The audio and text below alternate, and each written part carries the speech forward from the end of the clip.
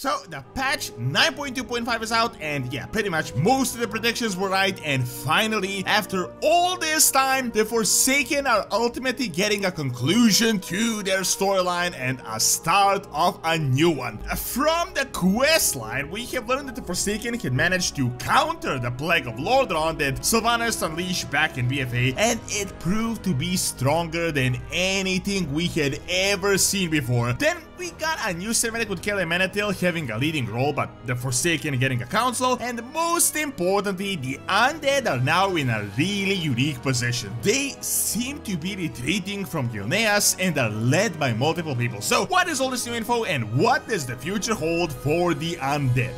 If you guys are in the market for a new mouse, SteelSeries might just be exactly what you're looking for.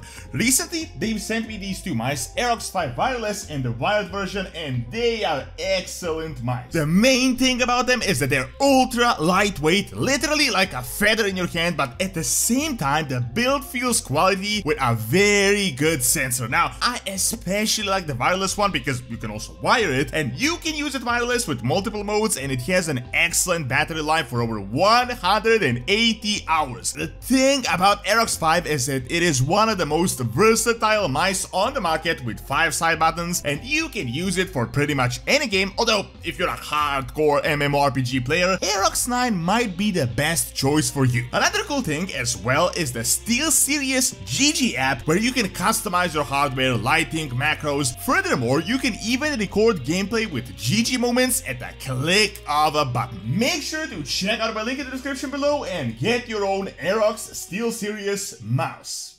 After the Night Elves, I'd say the Forsaken are the next down the line in terms of injustice done to them with all of these storylines and spotlight, as they have actually been a huge focus of Battle for Azeroth. However, they were abandoned by the Banshee Queen Sylvanas, and they have literally just been in this weird state of limbo for like years. Sylvanas baited the alliance with Burning Teldrassil to attack their only real homeland, and she then just decided to blight it so that no one can inhabit former Lordaeron anymore. While this seemed kinda a badass move at the start, you might think, damn, what happens to the Forsaken now? And we literally didn't even know where they have been living this entire time. To make this matter even worse, most of them followed Sylvanas blindly in the civil war, even though she worked against their interest while she did terrible things, and yeah, she just disappeared and told them they are nothing, toy soldiers, and left. And then we went through the Shadowlands, and literally nothing has been going on with the Forsaken for 2 whole years. Even Bane got more action in the new expansion and Oribos. So now, finally,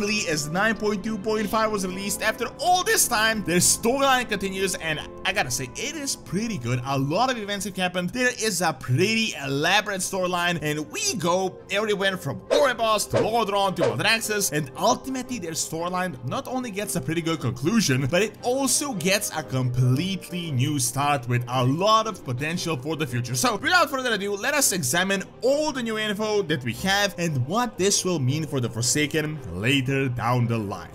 As we had already datamined previously, a gathering of swords happens in Lordaeron. However, it isn't the gathering as I had expected myself, where the Alliance and the Horde united all the families, but instead it is a gathering of the most important Forsaken leaders in order to cleanse their former homeland of the plague that Sylvanas had unleashed, and also in order to determine the future leadership of the Forsaken. And through this gathering, we even learn a lot of really interesting lore bits. So, as you may already be aware, Calia Menethil is an undead and the sister of Arthas, the daughter of Theranos, but she is a light-bound undead, so a completely different sort when compared to the Forsaken, as she was resurrected by the light, and really is a race of her own. Now, in the questline, the Forsaken at the start are either kinda indifferent of her, and some just outright oppose her, as they don't really see her as one of their own. While they have gathered there to discuss the leadership, the future leadership, the main goal of this questline is to do something about the plague, and apparently the Master Apothecary has a genius plan. The entire idea consists of employing these huge plague eaters to just mop up the entire place, and while this sounds good in theory, it just completely falls right at the start, as the plague eater is just gone.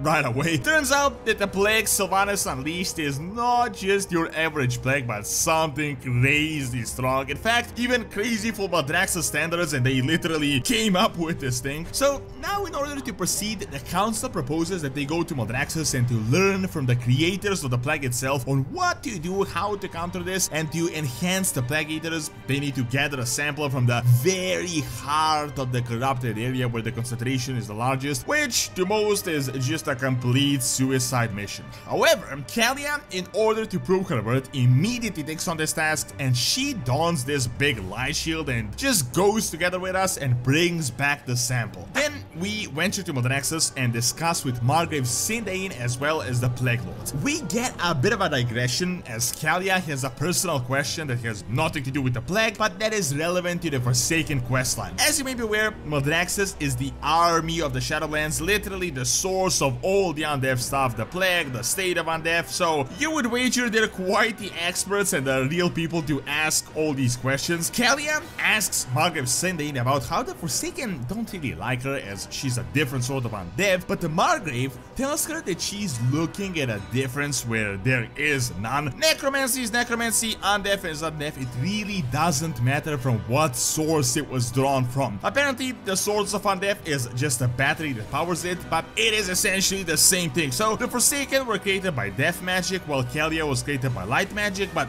ultimately it is one and the same. This doesn't have really too much to do with the cleansing of Lordaeron, but it does have quite a bit to do with the Forsaken later on accepting Calia as one of their leaders. So in Maldraxxus we continue with our mission, and that is to talk to the Plague Lord, and he attempts to use the sample, but it manifests itself in a terrible way, and he says this is a plague only a true sadist would make, as it is too much even for their standards. But ultimately this is just the details. We use this sample and take it back to the apothecary. He then uses his cauldrons of plague to make a bunch of new plague eaters, and then we fly over Undercity, throw them around, and the plague is cleansed. Yeah, that is pretty much it. I gotta say, personally, I'm a bit disappointed with how they dealt with this plague in just about 5 minutes total. Personally, I expected some sort of magic, some big light invasion, some grand cleansing event that would happen in Undercity that would ultimately just clear the entire land, but no.